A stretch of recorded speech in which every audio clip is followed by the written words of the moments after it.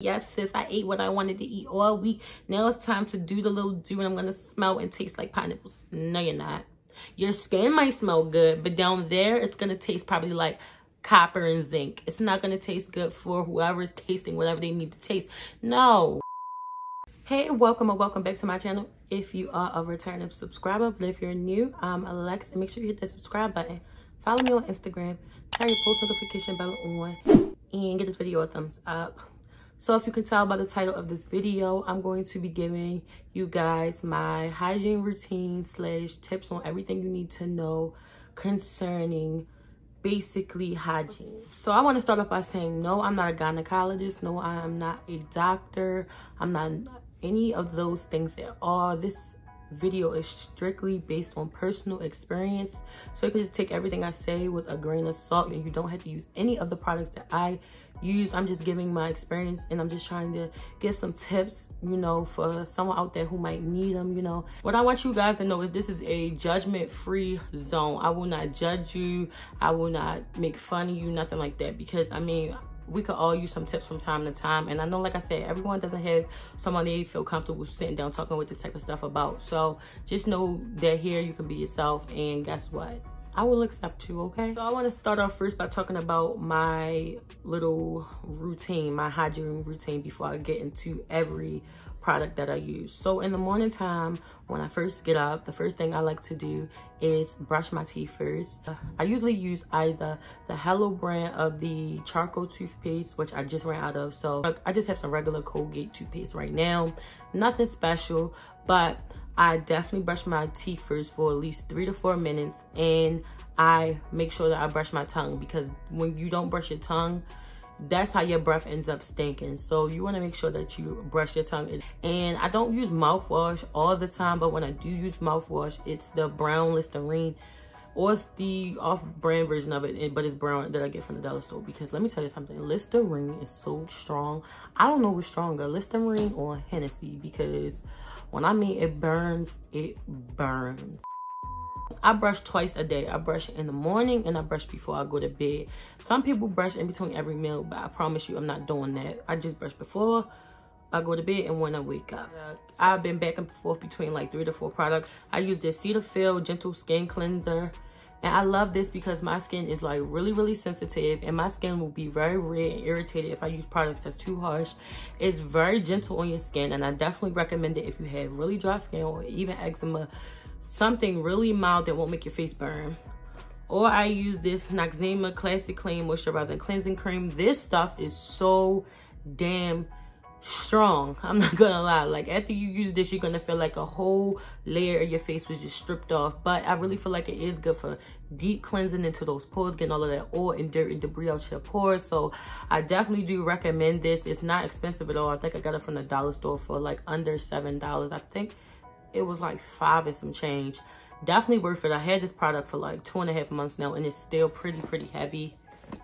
Still got a generous little amount in there. Next, I use my Pacifica Sea Foam Complete Face Wash. It removes makeup, cleanses, and tones, and it has coconut water and sea algae complex plus powerhouse antioxidants plus powerhouse and antioxidants for all skin types and sulfate free. This product is so amazing. I love the Pacifica brand. Pacific is definitely amazing. It's very gentle on the face, and it smells so good. I use this Even Tone Cleansing Bar. It's a 3-in-1 treatment. It came with 2 exfoliating pads, but I lost one. And this is one I use almost daily. I put this on my face using this little pad, and I scrub and I exfoliate my skin. I have to exfoliate. I exfoliate every day because my skin is dry, and it's been having my skin feeling really good, and it keeps away dark spots. That's why it says it's melanin experts have basically approved this product, because I ain't gonna lie to y'all, I had some really dark scars, only like on my cheeks though, and like when I break out I always get a scar on my chin. And this product has been working. I've been using it for almost 2 months now, and I definitely would recommend this product. I got it from Ulta, yeah, like last month. When I apply my face products, I just use my hands for the most part. The only time I really use a rag is when I take my makeup off. So that's how I clean my face and brush my teeth. And I'll usually take a shower in the morning when I get up, even though I took one the night before. I take my shower, and my morning showers aren't that long. They're usually probably like 15 minutes. I'm not gonna lie. I get in, I do what I need to do, and I get out. I'm gonna get into all the products that now I just want to start jumping in with my tips and advice and everything you need to know in between. So we're about to go into a new season soon. So it's about to go from being really, really cold. It haven't been that cold lately, to getting warm, and then it's gonna get hot. So I know when it gets hot, a lot of people, you know, talk about like they experience some smells, and you know, some people want to know how can they fix that. So that's what I'm here for. This is for everyone. This is universal right here. The first tip that you need to do is hydrate, okay? And when I mean hydrate, I mean you need to drink water. Your body is literally 60 to 70% made up of water. So you should be hydrated at all times. When I mean I don't play about water, this is what I mean. I literally keep these 3-liter water bottles in my room, on top of having cases of water downstairs in the kitchen. I keep these in my room. I just got this water Friday. I'm almost done 3 liters of water in what, 2 days. This probably will be gone by Tuesday. I make sure I drink water every day. You don't have to have 3 liters of water. Really, like, you should be drinking at least 2 bottles of water a day if you can. So what is that, like 16 ounces of water? You might even need more than that, but I know I drink more than 16 ounces of water a day, because I know that your body really needs that. Trust what I say. Like, if you sit around drinking a bunch of sodas and juices, you're gonna be dehydrated. That is not hydrating your body. Your body literally lives off of water. So you really need to make sure you are hydrated. And when I mean water, definitely helps keep away any type of little fishy little smells. That's a key to keeping away those little smells. Next, you want to make sure you're wearing cotton panties, okay? So I had to adjust really big like 2 to 3 years ago. Well, I noticed for myself that my underwear were like, they weren't thongs, but I was wearing like those Victoria's Secret little panties. And if you got a little butt on you, let me tell you, Victoria's Secret underwear are going to probably be a little bit too small. Like those little, all that underwear be fitting like cheeksters. You cannot be wearing cheeksters and thongs 24/7. You have to let your little kitty breathe. You have to give her some room to air out and just live her best life. She can't do that if she's wearing thongs 24/7. Not to say that you cannot wear thongs, hipsters, whatever. But you really want to be wearing cotton underwear a lot. And cotton underwear definitely is a way to keep away BV, because BV breathes in those tight little drawers that is almost skin tight. BV breathes in that, okay? So that is one of the main key components of keeping BV away, is to wear cotton panties and definitely drink a lot of water. Also, I recommend eating yogurt. Yogurt helps keep away, like, I want to say yeast infections and BV. Yogurt is really good for you, and I've been eating yogurt a lot for like the last 2 or 3 months on top of drinking water. And I just talk about those smells anyway, okay? Because a lot of people just think, oh, like, oh, I just stink for no reason. Like, why am I smelling like that? It's like, do I have an STD? Do I have this? Do I have that? Most of the times it might be BV, which is bacterial vaginosis. You have like your good bacteria and your bad bacteria. I believe BV is like I want to say like an overgrowth of bacteria, or is that a yeast infection? Let me find out. Hey Siri, what is bacterial vaginosis? Okay, yeah, I was right. So it says healthy vaginas come with bacteria in them, but changes in the balance of different kinds of bacteria in your vagina can lead to bacterial vaginosis. What causes bacterial vaginosis? Bacterial vaginosis, usually called BV, is a bacterial infection. It happens when the different kinds of healthy bacteria in your vagina get out of balance and grow too much. Basically, your pH balance gets kind of messed up. And this can happen from what I was saying, like, you know, wearing underwear that's like either too small or not wearing enough cotton underwears. It can also come from sex. Now, sex and BV is a whole different thing, a whole different type of thing, because a lot of times people get BV from their partners, and it's because y'all body chemistry doesn't mix well together. I know it sounds a little crazy, like, what, me and my boyfriend or me and my girlfriend or whoever, our bodies are not compatible. Yeah, I really believe your bodies are not compatible if you keep catching BV from your partner. I don't think your bodies are compatible. Another way easily to get BV is perfumey soaps. So what you want to avoid at all costs, and I mean at all costs, is using perfumey soaps down there, like soaps from Victoria's Secret, Bath and Body Works. You do not want to use those soaps down there, because you'll easily get a yeast infection or BV. It'll throw your pH balance off like that. Like, that's how quick you will be irritated down there. It'll be so irritated. So soaps down there that I would recommend is Dove Unscented or like Dial or something like that, unscented soap. I use Irish Spring sometimes up here, and I use Dove. Also up here, I use this exfoliating scrub. It's in the Star Celestial scrub. I use this like under my underarms and stuff to exfoliate under my underarms and exfoliate on my arms and legs. But I don't use it down there because it's too perfumey. I would never. This would throw my pH balance off so quick. I probably would be crying because I know that this does not go down there. Anything that smells good, remember, it don't go down there. It cleans itself, really. All you really need is like hot water and a rag, but I'm gonna always use soap down there. But currently I am using this detoxifying charcoal body wash, and it says it rescues your skin with the purifying powers of activated charcoal. It remarkably absorbs and removes buildup and impurities while perfectly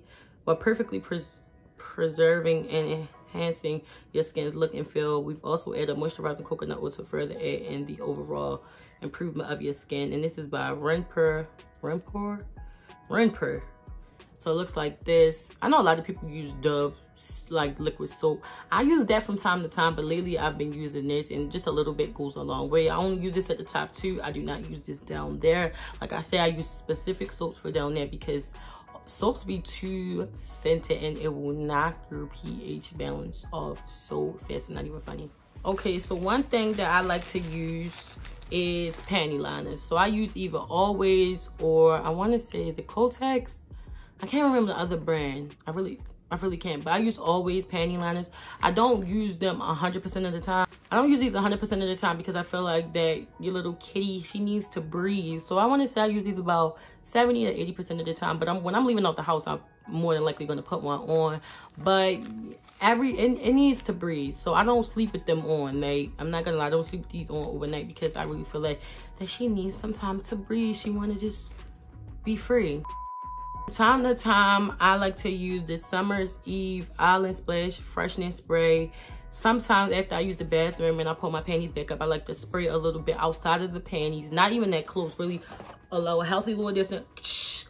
And then keep it moving. I know some people don't use Summer Eves. I mean, you're not supposed to spray this on your bare little kitty. You're supposed to spray like kind of more so on your underwears. And it says it neutralizes odor, absorbs moisture, and it says it won't disrupt your pH balance, and it's talc free, clinically tested, and safe scents. I like the smell of this one. I've used this on and off for like the last 5 years. I never knocked my pH balance off. Now that little wash, I wouldn't recommend using that wash down there just because I feel like it can knock your pH balance off, and people say that it don't, but I would never use that down there. Not that little soap that you have now. Also, I like to use the little wipes, the Summer's Eve Sheer Floral Cleansing Wipes. It says it's clinically tested, safe scents, removes odor causing bacteria, pH balance, free from dyes and paraben. I've used this in the past, just like the spray, for like the last 5 years. Never knocked my pH balance off. I don't use them all the time. I'm gonna say it's 16 in here, so I like to switch between this kind, and I like to use the little coconut one too. I don't think it's too strong at all. So let's talk periods, because okay, this is one of those little topics where it could be like, it could be misconstrued. Like most girls and like most women get their periods. I think I got my period and want to say at 11 or 12. Some people get theirs earlier, some people get theirs later. I'm one of those people. I'm glad I didn't get mine at like 8 years old because I feel like I want to be able to enjoy my childhood. Periods is very, very different. You know, some people use tampons, some people use pads, some people use the little cups.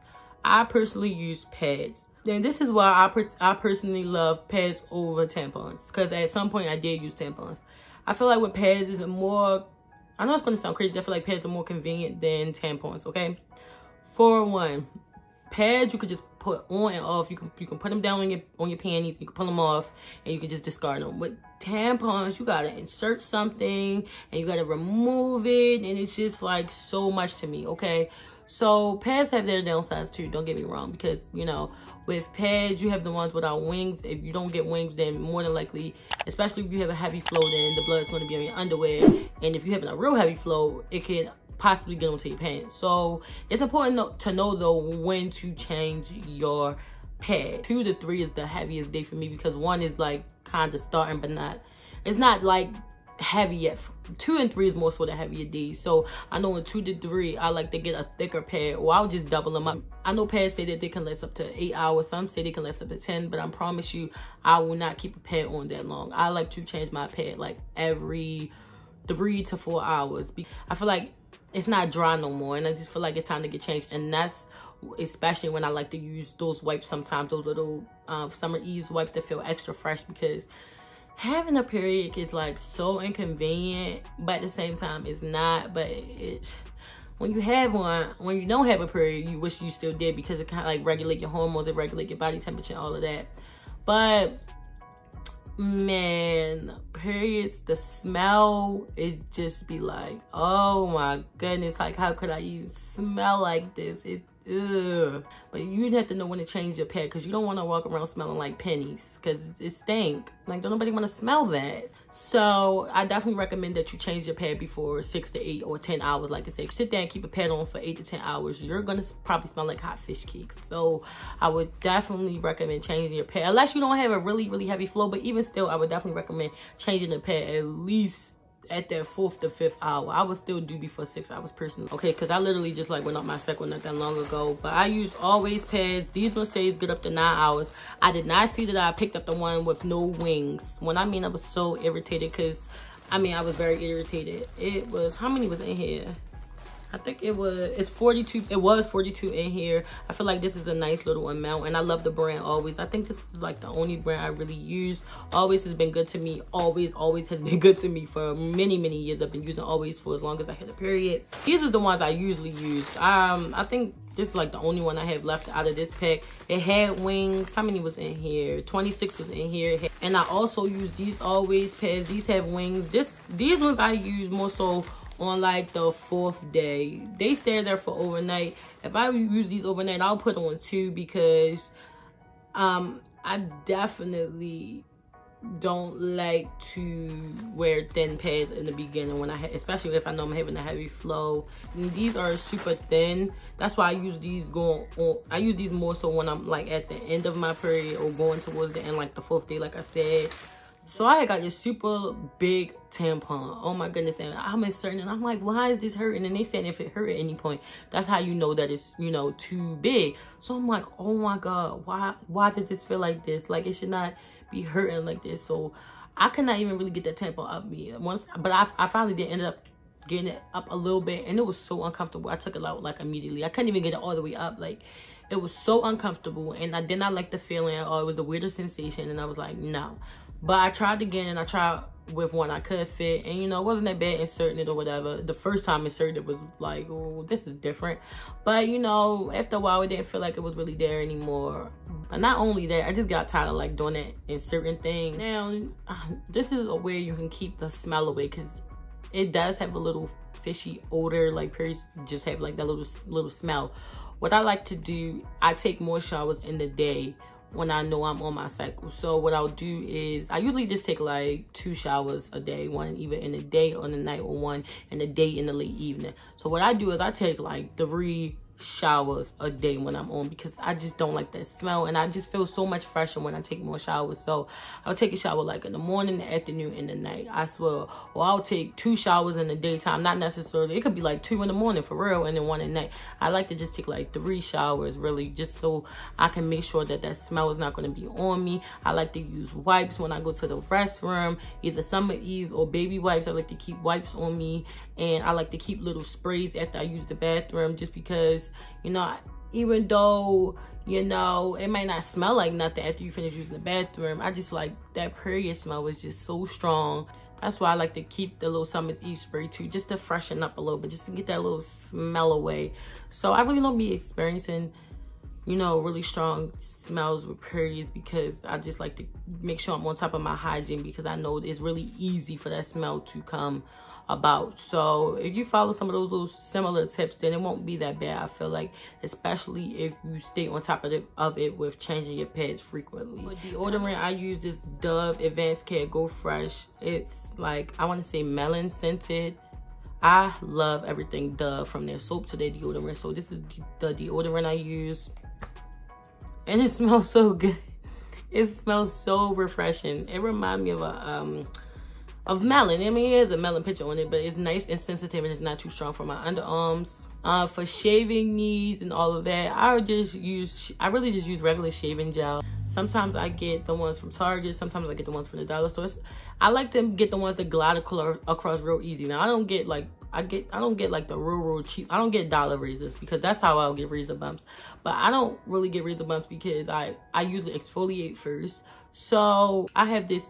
I think it's a Tree Tea exfoliating body scrub, and sometimes I use the Dove one, and I'll exfoliate first, and that helps the razor glide across the skin really smooth, and it smells so good. But you want to make sure when you exfoliate you don't get it like on the lips of your little kitty, because again that'll knock off your pH balance. But if you do that, if you exfoliate first and use shaving gel, you shouldn't get razor bumps. No, I don't get wax. I know people say waxing is better for you, but I don't know, I just haven't got wax yet. I'll get around to it one day. I just haven't got to it yet. After I do all of that and stuff and, you know, get out the shower, I like to lotion up because, you know, my skin needs to be hydrated. So I'm currently using this St. Ives Hydrate and Vitamin E in a dough. It smells so good. Oh my goodness, I got it from Walmart. It smells super good. It keeps my skin feeling hydrated, keep it feeling all locked in. A lot of people like to use Dove. I like to use Dove too. I do use Dove as well, but this is the main one that I've been using on my body lately. I use this Dove Eczema Release Soothing Body Lotion. I use this a lot for my face and hands and my arms and the rest of my body, but I use it more so on my face and my hands because my hands is going through really bad. You can't even see. My hands, if you can see this, is going through super bad eczema right now. So on my hands right now, I actually am using concentration and I'm using this eczema lotion. I also like to use this Brazilian Bum Bum cream. It's a fast absorbing body cream. It helps tighten and smooth like no other. It's the little small version. I'm definitely to pick some more up, but I still have some. And I use a little bit at a time, girl. I feel like body butter. It smells so good, y'all. I'm gonna get that big one. That's $20. I got this one in a little Christmas set, but I've been using it non-stop for like the last 2 months, and a little does go a long way with it. Like I said, it feels like a body cream and it smells so good. I don't put this on my face. I don't put any perfumey smelling lotion on my face because my face is too sensitive for that. Like perfume scents, you don't want to keep away from sensitive areas. If your face is sensitive, you don't want to put perfumey lotion on your face. Also at nighttime, I like to use this Avant Shea Butter Rice 8-hour Radiance Renewal Sleeping Mask after I take my makeup off and all of that, and I use a rag to get the makeup off while I use makeup wipes. I like to apply this and it keeps my face feeling really hydrated, smelling so good. Also, I like to use this Sunday Riley Luna. It's a retinol sleeping night oil and it comes with a little dropper. I have a lot of this left for it to be so small. When I be taking these little drops, it's so pretty. It's like this blue little liquid oil, and I just take a few drops and drop it on my face. Definitely makes my skin feel so good. I usually use this one first, and then I use the sleeping mask second. And when I mean all of that moisture is getting locked in my face and keeping it nice and hydrated, so when I wake up, my skin doesn't feel really dry. Like lately, my eczema on my face has been good. I haven't had any bad eczema. My makeup hasn't been clinging to my spots because guess what? All the eczema is on my hands.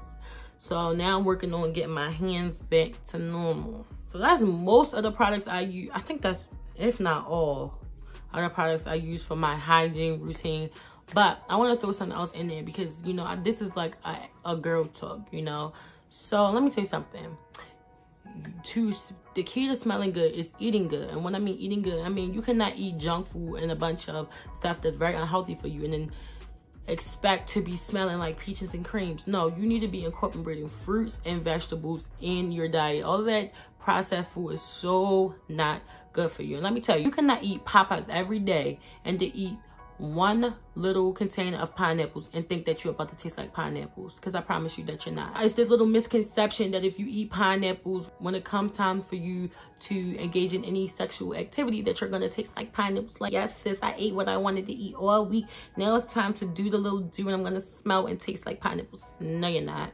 Your skin might smell good, but down there it's gonna taste probably like copper and zinc. It's not gonna taste good for whoever is tasting whatever they need to taste. No.